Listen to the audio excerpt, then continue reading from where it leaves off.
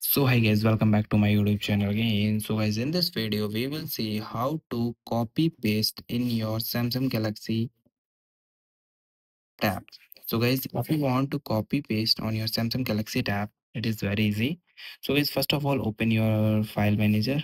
If okay, so first time show you how you copy paste in your file manager. And like I want there is an image, so like screenshot, and I want to copy this, so just long press it. And guys, here you see the option of copy, so just tab it copy. And guys, now it asking where you want to move. So first of all you tab on internal storage.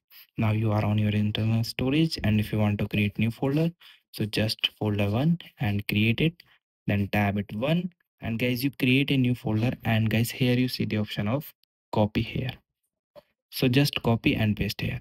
And guys, another thing, if you are to copy the text and your messages, so like in notes, so I'm copy something from internet, so I'm simply open the Samsung support, and guys go here, and I'm copy, here you go. So I want to copy this part, so I'm just long press it. Now this, open it, and for by dragging I am select the area. And guys, just wait, here you see the option of copy. After copying, it shows you copy to the clipboard. Just go back and simply open your file manager. No, not file manager, your notes, your messages, where you want to paste, you want to paste.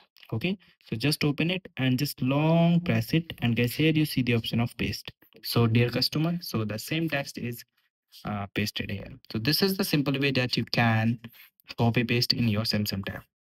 So guys, thank you and have a nice day, and subscribe our YouTube channel for the further informations.